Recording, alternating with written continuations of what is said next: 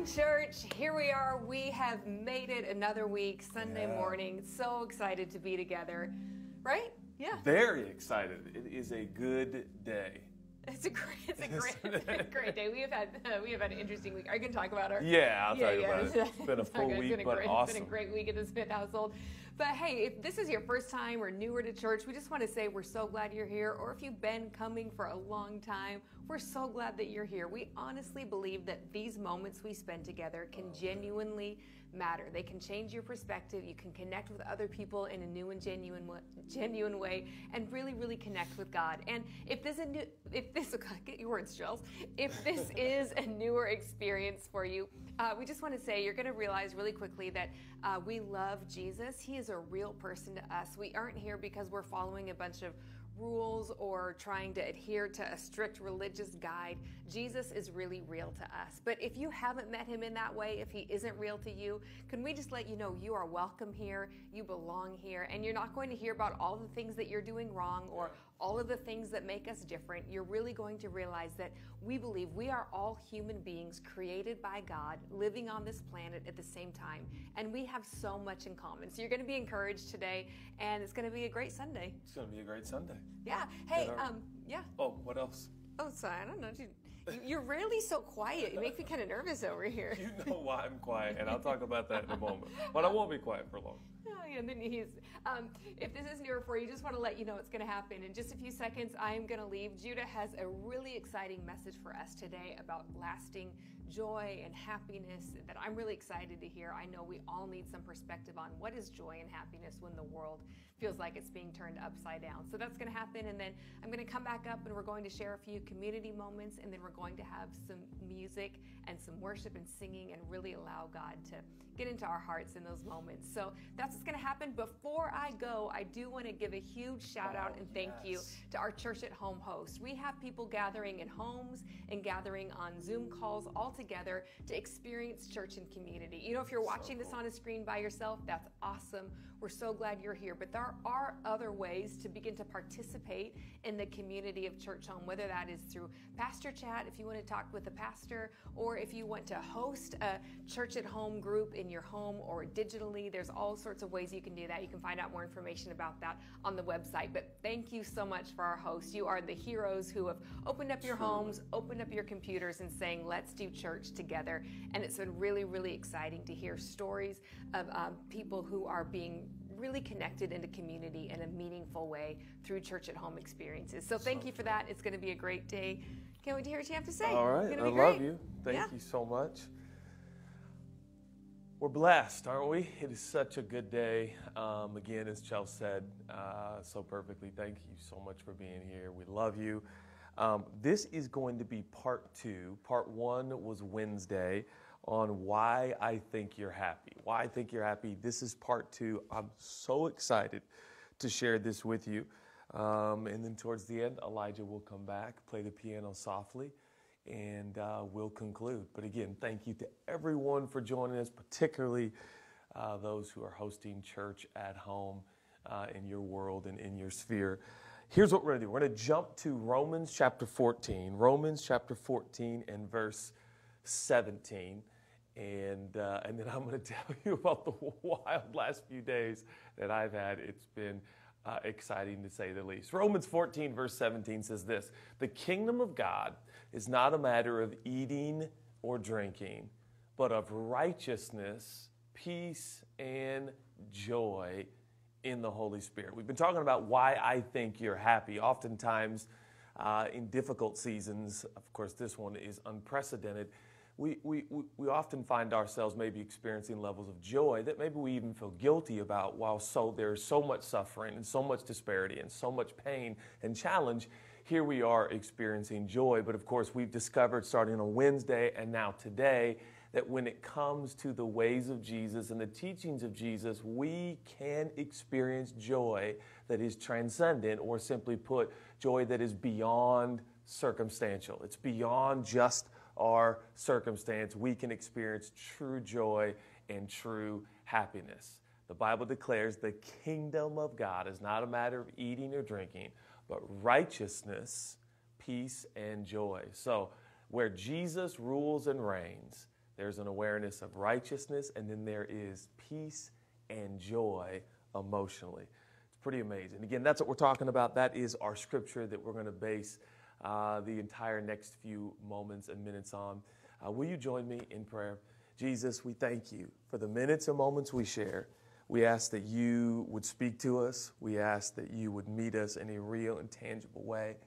God, help us to see you as the source of lasting joy. We thank you for that. Amen, amen, amen. Thank you for joining me in prayer. It's been an interesting few days. Wednesday, I started to experience a little bit of like a burning sensation on my left hand.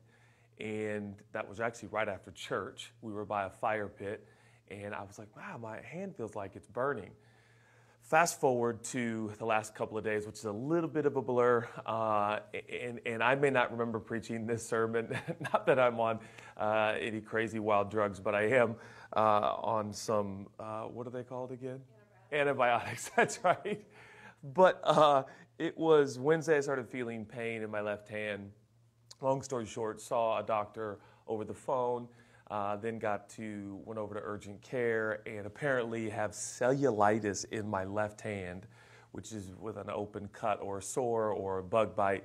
Bacteria gets in and starts eating your flesh. So it's been interesting, but here's what happens. So I go into urgent care, and I'm going to try to make this like a metaphor for why this sermon's important today. It's not going to be that great of a metaphor. It's just an opportunity to tell you my sob story. So I go into urgent care really quick, figured I'm just going to get this checked out, just double check. I had gotten a great, actually, prescription for antibiotics from a doctor over the phone, and I thought, I'm just right here. I happen to be right by an urgent care not far from our home. And so walked in, and in a matter of minutes was seeing a doctor, which I was very grateful for. They were just having kind of a lull. In fact, a lady mentioned, like, wow, it's very quiet right now. You picked the right time. So finally the doctor walks in, and he's at the computer, and was a very kind man, and said, all right, well, what's the pain? You got some redness in your hand. You got some pain in your left hand. What's going on? He's kind of looking at the computer, and then I was kind of like, well, it's just starting to hurt. And I showed him my hand, and this is never a good sign. He jumps up, he's like, oh! And he might have said a choice word I can't say on Sunday. But he comes over and he's like, oh, wow, okay, yeah, this is a problem. You got bit by something. This is cellulitis. This is, wow, when were you going to come in? And I was like, well, that's why I'm here now. He's like, yeah, you needed to be here right now. He's like, the nurse is going to come in, and she's going to give you a heavy-duty shot, and it's going to hurt. And I'm like, wait, what? And so the nurse comes in, no word of a lie. She comes in, and she looks at me, and she's like, hey, Mr. Smith, we do this in your behind, and it's really going to hurt. And so before I know it, I'm by myself in urgent care just getting this checked out. Before I know it, I'm now by the bed, the bed, I don't know what it's called, but the place where you get examined. She's like, just put your two hands here, and you have to drop your pants. And I'm like, how did this happen? What's going on? And she literally, I'm dropping my pants and I'm standing there, and she's like, are you sure you're ready for this? And I'm like, no, I don't know if I'm ready. I just came for ointment. I think I was looking for aloe vera, and now I'm getting like, and so I'm not exaggerating, okay? Some doctors out there that are part of Church Home, you're going to have to verify. The needle was about this long. This yellow, incredible stuff that I'm sure helped me was in a syringe, and it it's one of those shots where you're like, oh yeah, that hurt. Oh, what? No, right? And I still feel it down my right side. But good news is I'm getting a little bit better. This is actually incredibly, significantly improved to where things were. Why do I bring up that story? Because the same urgency the doctors had, I have today as a preacher. Like doing that. Like it doesn't actually connect, I believe this sermon is urgent. But actually, in truth, what we're talking about today has such a level of urgency, and that is that each and every one of us could experience. Is it possible to live a life where your peace and your joy, some of the most important emotional dispositions in human history and the human experience, could it be that you could experience peace and joy that is beyond circumstance, that is beyond your situation, that is beyond what you're going through. And of course, that is what the scripture introduces. It shows us a way to have transcendent peace and joy. Where the king rules, Romans says, there is righteousness, peace, and joy. The domain or the rule of the king is literally defined as righteousness, peace, and joy. 2/3 of the rule and reign of the king is emotional, peace and joy. Think about it. Jesus wants you every day to experience a sense of wholeness and completeness and a sense of expectation, excitement over your future and all that the day holds. Where does this come from? Well, the Bible says this peace and joy comes from a right relationship with God. And we expressed on Wednesday, as we do every day that we gather as a community, that righteousness can only be gifted. It cannot be earned. It cannot be warranted. We cannot keep all the rules and regulations of the Old Testament and the Torah.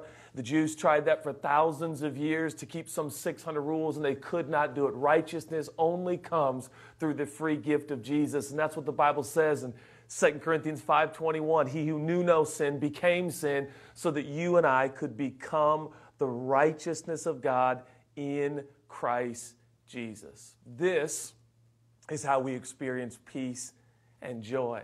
But I want to draw your attention, and we talked in length about what I've just mentioned now on Wednesday. Today I want to extend this and call this again part 2 of why I think you're happy. Because the Bible says in Romans 14 and verse 17, the kingdom of God is not about exterior do's and don'ts. It's not about what you don't eat or what you do eat or what you do smoke or what you don't smoke or what you do. But it's spiritual. It's about righteousness, peace, and joy in the Holy Spirit, which is to say the Spirit of God, the Spirit of Jesus will help remind you, will help you function in this realm of righteousness, peace, and joy. And here's what I want to talk about. And I actually do think this is as urgent. I don't know if it was as urgent as what my hand needed in the shot that I needed, but I do believe that this is urgent, that we understand how this works, how the Spirit of God, there is a Spirit, His name is God, He is a Holy Spirit, He's a perfect Spirit, the Spirit of Jesus. He will help you live in a place of righteousness, peace, and joy. Again, translation, it'll help you live in transcendent peace and joy that is beyond your circumstance. How does this work? Go with me to John chapter 2. I want to show you a story. John chapter 2, and we'll begin reading in verse 1 if we can. John chapter 2 and verse 1. Look what it says this. On the third day, there was a wedding in Cana of Galilee, and the mother of Jesus was there. Jesus also was invited to the wedding with his disciples.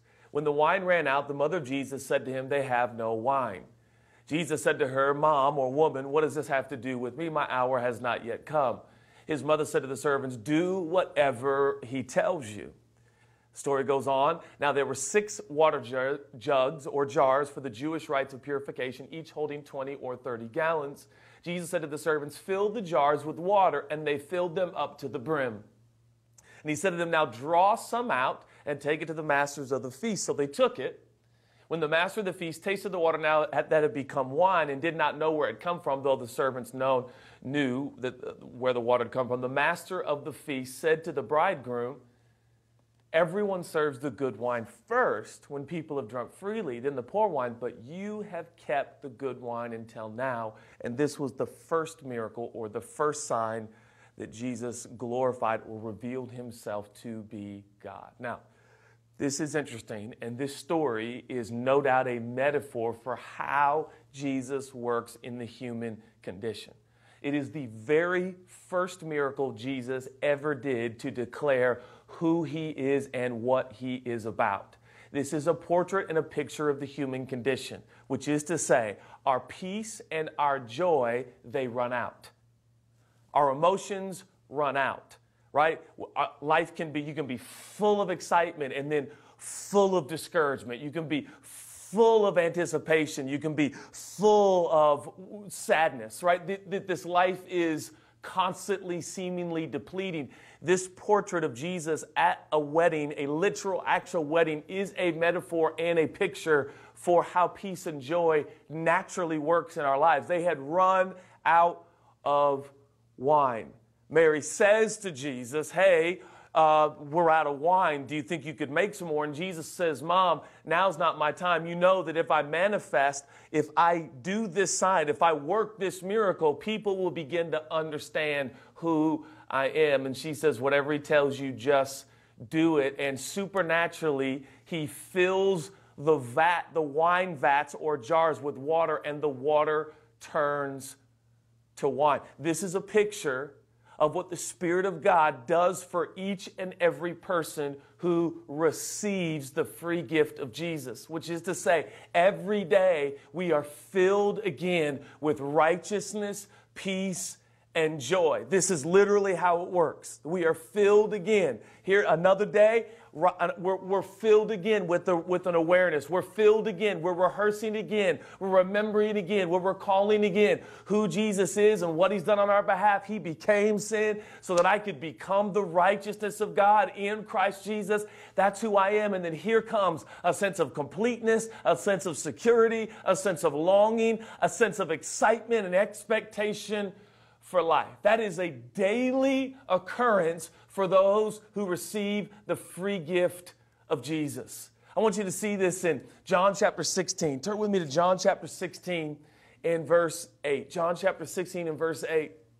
And it says this about the Holy Spirit. When he comes, the Holy Spirit, the Spirit of God, the Helper, he will convict the world concerning sin and righteousness and judgment. Verse 9, concerning sin, because they do not believe, semicolon. Look at verse 10, concerning righteousness, because I go to the Father and you will see me no longer. Concerning righteousness, because I go to the Father and you. So clearly, here's Jesus talking about how the Spirit of Jesus will work. He will reveal to those who've yet to receive the free gift of Jesus. He will reveal the reality of error, wrong, and sin. For the Bible says all have sinned and fallen short of God's glorious standard. For those that do not have yet to believe and receive, they'll be convicted of the reality of their sin and selfishness. And for those, the word is you, I will convict you, those who have already believed. The Spirit of God will convict you of what? Every single day, the Spirit of God will convict you of righteousness. The kingdom of God is not a matter of what you do or don't do, rules, regulations, and traditions and customs. It is about righteousness, which yields the emotional stability, the emotional dispositions of peace and joy, righteousness. This is what the Spirit of God, every single day, he convicts you. What does the word convict? It means he reminds you who you are. You're going to notice in your life, for those who've received the free gift of Jesus, you'll notice consistently in your daily life, you will get a sense on the inside. You'll feel a twinge. You'll feel a reminder. You'll feel an awareness, remembering who you are, remembering that you're forgiven, remembering that you're loved, remembering that you belong, remembering that you're watched over and you're cared for and you're provided for, and God has a purpose and a plan for your life. It's called the conviction of righteousness. The Spirit of God is reminding believers, Jesus followers, every day, this is who you are. And when we err and when we are inconsistent with who I am and the way that I'm made, I'm reminded again, I'm convicted of righteousness. Look at John chapter 14. John chapter 14 in verse 26. The Helper, the Holy Spirit, whom the Father will send in my name, he will teach you all things and bring to your remembrance all that I have said to you. He goes on, peace I leave with you. My peace I give to you. Listen to Jesus now. Not as the world gives. Not as the world gives. So he says the Holy Spirit's coming. And he's going to remind you of everything. Now notice the Holy Spirit, the Spirit of God is at work in your life when he draws attention to Jesus. He said, I'm going to reveal Jesus. I'm going to show you Jesus. I'm going to illustrate Jesus. I'm going to remind you of Jesus' words. I'm going to remind you of Jesus' miracles. I'm going to remind you of Jesus' character. I'm going to remind you of Jesus' countenance. I'm going to remind you of Jesus. when the helper comes. But notice he says, and the peace that I bring to you, I don't give it as the world. Well, how does the world give peace? Circumstantial, a security system, for instance, right? We're going to install the state-of-the-art security system. Well, the peace the world gives is natural peace. It is when things are safe, when things are secure, when I have the sensation of security and safety, then I will have peace. But this peace, just like what Romans 14 says, this peace comes from what? The work of the Spirit of God reminding you who Jesus is and reminding you of the words of Jesus. So, here's how it works. The kingdom of God is not a matter of eating or drinking. The trend you're going to see in your life are those who are following Jesus, and this is where you get peace and joy. Peace and joy that are transcendent. Peace and joy that you can have in the middle of a global quarantine.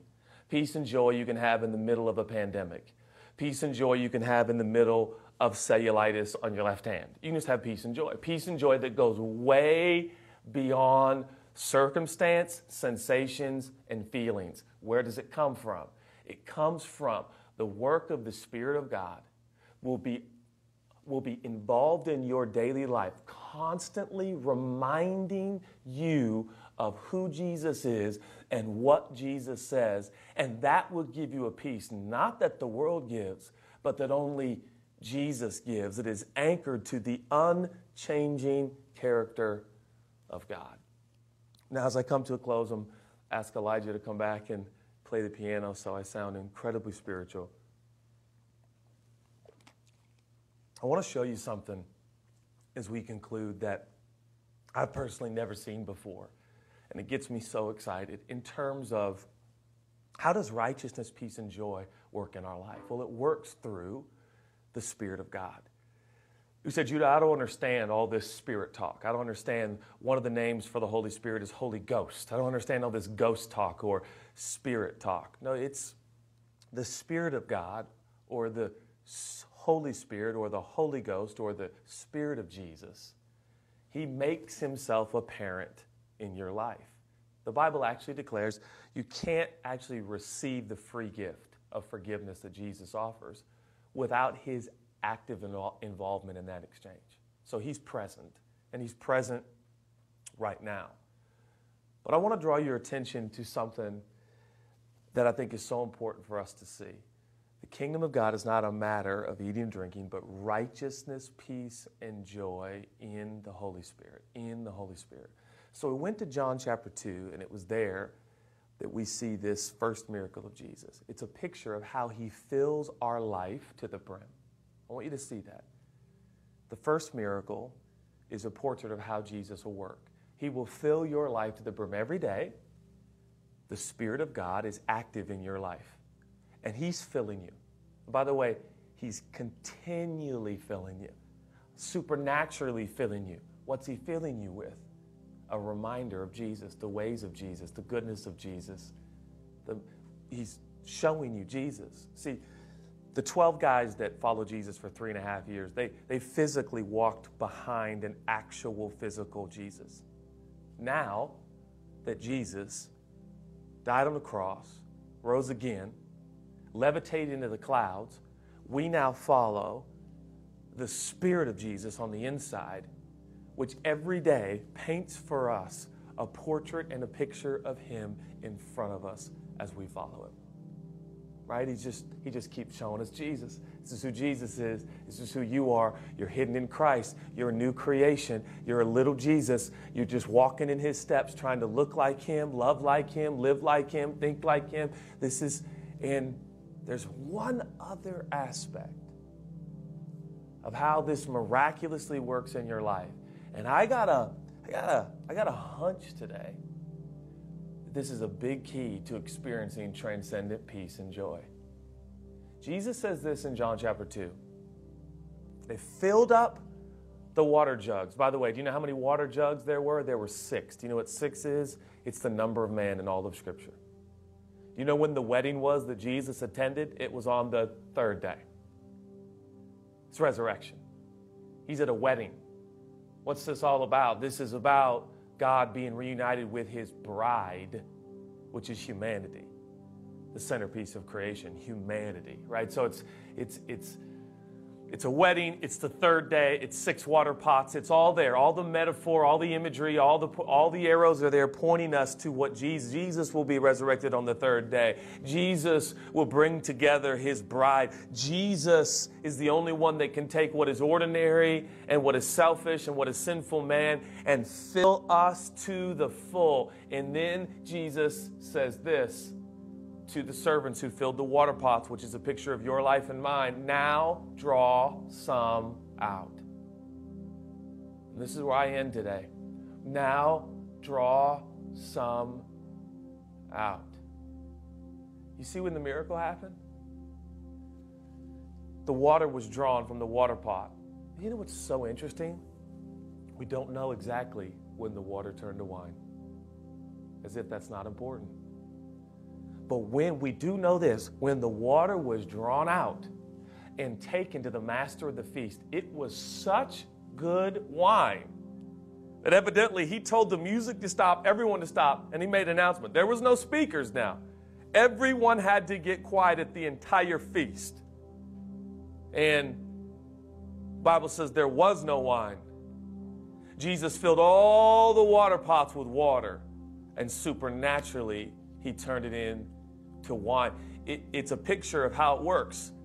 We will run out of peace. We will run out of joy. We will run out of security. We'll run out of courage. We'll run out of all these things, and we'll be filled with things like fear and insufficiency and insecurity and worry and doubt and right. And Jesus comes in supernatural. We don't earn it. We don't deserve it. We are the 6 water pots. You are the 6 water pots, and we're there. And he just says, fill them up. We don't deserve it. We didn't earn it. Those water pots just receive it. But then Jesus says, now draw some out. You see where I'm going?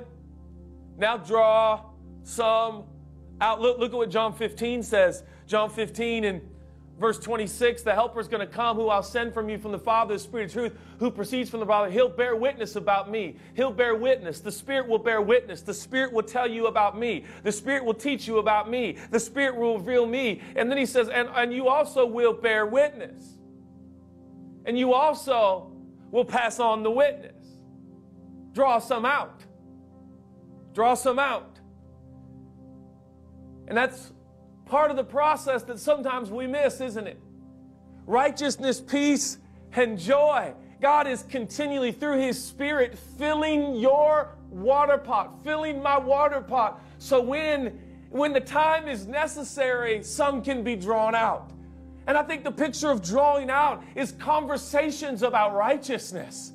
I think it's conversations about what Jesus has done, not conversations about debatable psychology and philosophy and theology. But you know what? The topic that Paul said he would be most consumed with, that Jesus Christ, he died on the middle cross. He rose again on the third day. It was an event. There were witnesses. The witnesses have been passed on. And when we draw some out, God supernaturally supplies more. We start living beyond ourselves. This happens in conversation. This happens with our time. This happens with our resource and our money and our finances. All of a sudden, we start giving. We start living a life beyond ourselves. And I'm telling you, and we start talking about righteousness and sharing righteousness and explaining why we have so much peace and joy in the middle of things like a pandemic and a quarantine. And people look at us and go, what is it about you? And we start to share to them the story of righteousness. I promise I'm done. Look at Luke chapter 24. This is it. Just one last verse. Then he said, everything I told you while I was with you comes to this. Jesus now. All the things written about me in the law of Moses, in the prophets, and in the Psalms have to be fulfilled, and I might add now, have been fulfilled through the death, burial, and resurrection of Jesus. And it says this. So from here, Jesus went on to open their understanding of Scripture, the story of God. showing them how to read their Bibles this way. How to read their Bibles what way? How to read their Bibles not looking for principles, but looking for a person. Showed them how to read their Bibles. It's not about the Torah. It's not about the rules. It's not about the regulations. The kingdom of God is not a matter of eating or drinking. It's not a matter of what you do or you don't do. It is supernatural and it is spiritual and it is about a person. And that person alone can fulfill all the rules, all the keys, all the steps, all the principles. He fulfilled them all. Therefore, when we read our Bible, we only read our Bible this way, looking for a person, looking for the fulfiller, looking for Jesus. I'm telling you what's happening right now, even in the world, is the Spirit of Jesus is enlightening Jesus worshipers and Jesus followers to see Jesus in the Scripture, to see Jesus in the books of Moses, to see Jesus in the prophets, to see Jesus in the Psalms, to see Jesus in every part of the book. It says he showed them how to read their Bibles this way. And this is what is going to be drawn out. Our testimony of a person, and his name is Jesus. It goes on in that same passage. You can see how it's written. He wanted to open it. And can we go to the next? We have another verse. The Messiah suffers, rises from the dead on the third day. Then a total. If we can go back just one more verse, guys, if that's okay. There it is. Thank you. He said, you can now see how it is written that the Messiah suffers. Jesus now saying, rises from the dead on the third day, and then a total life change through the forgiveness of sins is proclaimed in his name to all nations. What's amazing? You're the first to hear. You're the witnesses. What comes next is very important. I'm sending what my Father, and he goes on to describe the power of the Holy Spirit. So he says, you're going to proclaim repentance. And I'm promise I'm done. Repentance is become like this there's a cultural connotation now with that word that's actually not even consistent with the word. The message is not repentance, church. Can I say that's not the message? Is Jesus. Repentance talks about, all repentance is changing your mind. It's a total life change from a total brain change. It's a total thought change. It's a total worldview change. You can't preach repentance. You can't say, change your mind, change your mind, change your mind, change your mind, change your mind. Why? The sum that he said, now go draw some out. What Jesus is drawing out of our life is, it's not that we tell people to change. That's not our message isn't, hey, everyone needs to change, as if we can. Our message is not repentance. Our message is the forgiveness of sins. Do you see it? We'll put it up one more time in Luke 24, 44, 45, 46, 47. Everything I told you while I was with you comes to this. All things are written about me in the law and the prophets and in the Psalms have to be fulfilled. Going on, showing them how to read their Bibles this way. You can see how it is written now that the Messiah suffers, rises from the dead on the third day, and then total life change through the forgiveness of sins is proclaimed. Through the forgiveness of sins, through the forgiveness of sins, through the forgiveness of sins, through the forgiveness of sins, through the forgiveness of sins, through the forgiveness of sins, people will change their mind. Because of the forgiveness of sin, people's lives will be changed. Because of the forgiveness of sin, people will change how they are doing in their marriage. Because the forgiveness of sin, people will change in terms of how they relate to substances. Because the forgiveness of sin, when they draw some out, our story is not what we have done. It is the forgiveness of sin. How is the forgiveness of sin given to all of humanity? Because he who knew no sin became sin so that we might become the righteousness of God in Christ Jesus. Righteousness, peace, and joy. Righteousness, peace, and joy. How does this come? It comes by the infilling of the Spirit of God every day, reminding us who Jesus is and what he's accomplished and what he's done. And that gives us transcendent peace and joy, completeness, wholeness, excitement, expectation. All of these things which leave a wandering, searching world curious at the very least. Why do you feel so at peace at ease? Where is this excitement coming from and this expectation coming from? Where is this coming from? Well, it's coming from the forgiveness of sins. The forgiveness of sins. We're not talking enough about the forgiveness of sins. Our message is not repentance. Our message is people's lives totally change. Their worldview totally changes when by the power of Jesus, people understand how God forgives sins. And I realize today that righteousness, peace, and joy, if you really believe that you have not earned, deserved, or warranted righteousness, it's just a gift. And now it's giving you transcendent peace and joy. I would like to ask, how could we not, just bubbling up with overflow, just tell that part of our life, that most supernatural, transcendent part of our life? That's draw some out. Draw some out, and then the miracle happened. Draw some out. Draw some out. I feel like God's speaking to some people in Church Home. And the drawing some out might be a move. It might be a gift. It might be something, and I'm not trying to get too specific and by no ways trying to manipulate anyone's emotions. I just feel prompted. I just feel the same prompting I feel from the Spirit of Jesus every day to remind me that I'm righteous, that I'm accepted, I'm forgiven, I'm healed, I'm loved, I'm approved. That leads to transcendent peace and joy. It's that same prompting. I just feel like He's prompting me right now. Draw some out. Let God draw some out, whatever it is. Tell the story of righteousness, peace, and joy.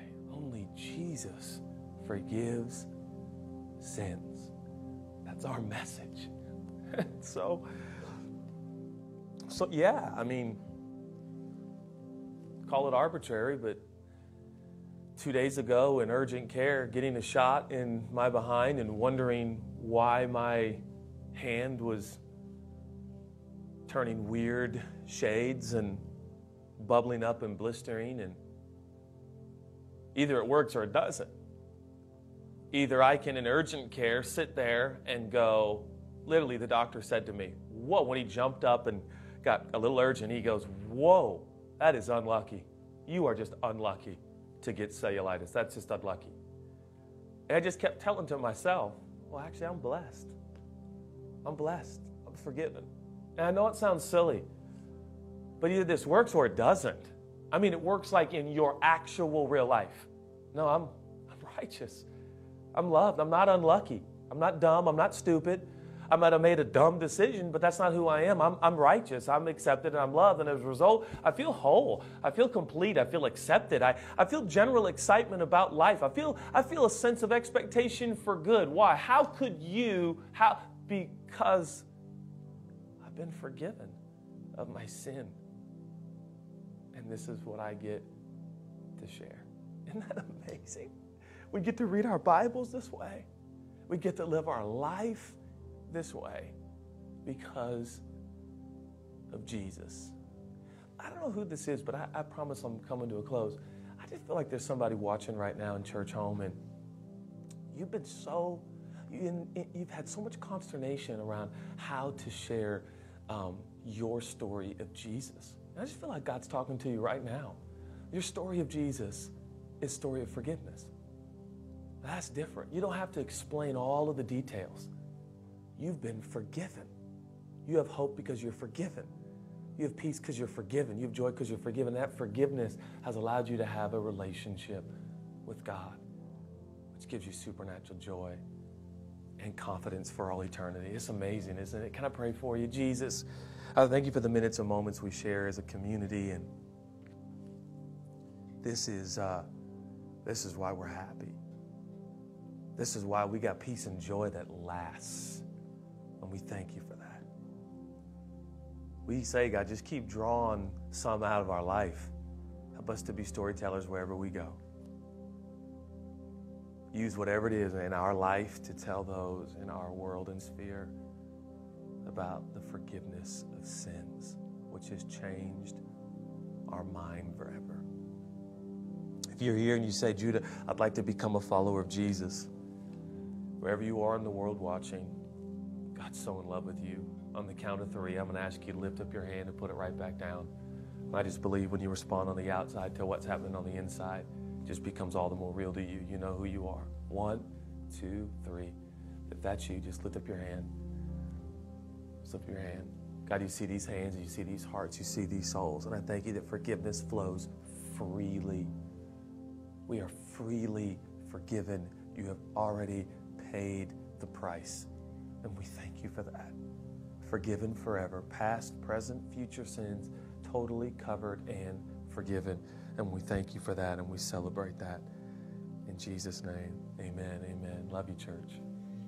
Amen. Thanks, babe. That was really good to hear. Just that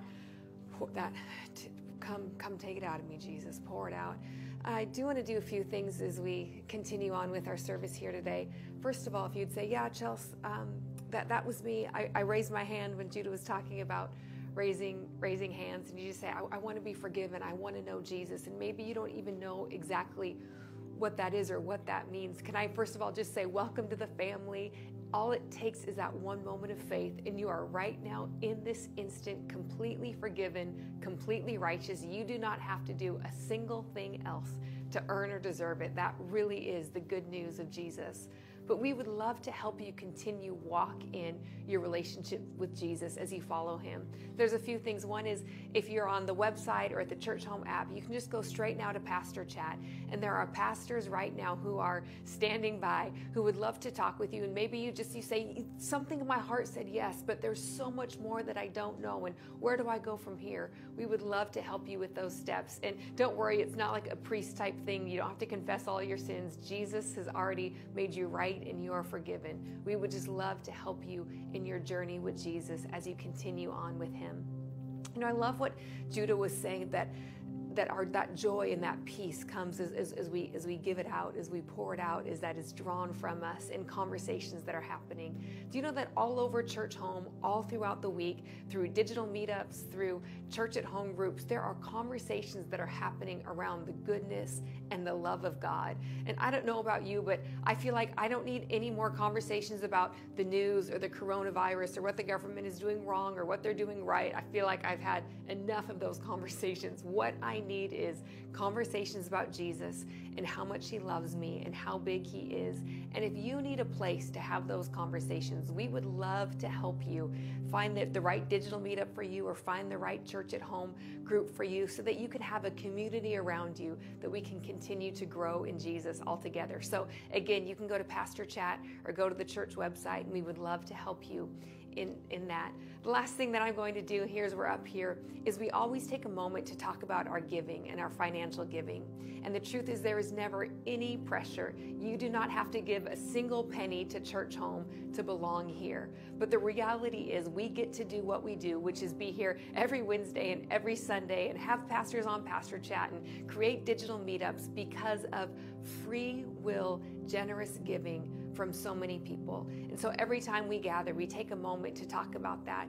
And I want to read you this verse from Philippians chapter 1 and verse 13. And the whole book of Philippians is a thank you letter from the Apostle Paul, who was in prison, to a church that was in the city of Philippi, who had sent him money and resources. So this is like a really, really long thank you note for a financial gift. But look at one of the things that he included in this thank you note. In Philippians chapter 1, verse 13, Paul says this: I want you to know, oh shoot, I have it on my phone. We need to go back a little bit. I have it on a screen here behind me, and we have the second half of the verse. Philippians, yeah, we're trying to, hey guys, and we're trying to do, yeah, no, I know, you go, I have my phone, it's so good. I want you to, how bad is that? You're never supposed to leave camera, but I did.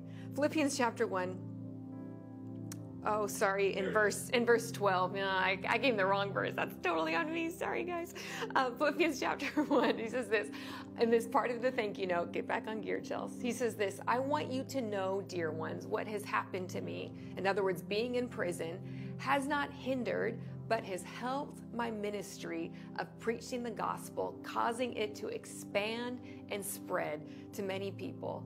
And so Church Home, can I tell you, as part of our thank you note to you for your giving, can we say that that is 100% our perspective of what is happening in the world right now? We do not see that the fact that we haven't been able to meet in buildings, it has not hindered our preaching of the gospel. It has actually expanded it and caused more people to hear. In fact, just one stat I heard this week that was so encouraging is that normally in a given week, we have a certain amount of new people who would give and contribute for the first time. Do you know over the last 6 weeks, that number is 3 times bigger than it normally is? So that's not just the people who are hearing the good news about Jesus, but who are hearing it and something in their heart says, wow, I love this so much. I actually want to give my resources to help that. So Church Home, can I just say thank you? Your giving, your consistent, continued giving has not hindered the gospel. This season, what is happening in the world, it has not hindered the gospel. The message of Jesus is so big and so broad. This is not a surprise to him. The gospel is going out and reaching more and more people in this season than it ever has before. So thank you so much for your giving. If you want to give on the Church Home app, there's a little hand with a heart on it. You can give that way, or you can text the word generosity to 97,000 and participate in giving along with us. Church, thank you so much. We love you. We're grateful for you. Let's enjoy these moments of worship together. You are here, moving in our midst. I worship you. I worship you. You are here, working in this place. I worship you. I worship you. You are here, moving in our midst. I worship you. I worship you. You are here, working in this place. I worship you. I worship you. 'Cause you are waymaker, miracle worker, promise keeper, light in the darkness. My God, that is who you are. Waymaker, miracle worker, promise keeper, light in the darkness. My God, that is who you are. Yeah. Waymaker, miracle worker, promise keeper, light in the darkness. My God, that is who you are. Oh, waymaker, miracle worker, promise keeper, light in the darkness. My God, that is who you are. Yes, that is who you are. That is who you are. That is who you are. That is who you are. Oh, that is who you are. That is who you are. That is who you are. That is who you are. Even when I don't see it, you're working. Even when I don't feel it, you're working. You never stop working. You never stop working. Even when I don't see it, you're working. Even when I don't feel it, you're working. You never stop working. You never stop working. Even when I don't see it, you're working. Even when I don't feel it, you're working. You never stop working. You never stop you never stop working. Even when I don't see it, you're working. Even when I don't feel it, you're working. You never stop working. You never stop working. Waymaker, miracle worker, promise keeper, light in the darkness. My God, that is who you are. Oh, it's who you are, Lord. Waymaker, miracle worker, promise keeper, light in the darkness. My God, that is who you are. Chains fall, fear bow here now. Jesus, you change everything. Lives healed, hope found here now. Jesus, you change everything. Chains fall, fear bow here now. Jesus, you change everything. Our lives healed, hope found here right now. Oh, Jesus, you change everything. And chains fall, fear bow here and now. Jesus, you change everything. Lives healed, hope found here right now. Jesus, you change everything. Jesus, you change everything. Jesus, you change everything. Jesus, you change everything. Jesus, you change everything. Oh, Jesus, you change everything. Jesus, you change everything. Jesus, you change everything. Jesus, you change everything. Changing me. Lord, you're changing me. Lord, you make me new. I wanna be like you. Yes, you're changing me. Lord, you're changing me. God, you make me new. I wanna be like you. 'Cause Lord, you're changing me. Yes, you're changing me. Lord, you make me new. I wanna be like you. Yes, you're changing me. You're changing me. Lord, you make me new. I wanna be like you. Waymaker, miracle worker, promise keeper, light in the darkness. My God, that is who you are.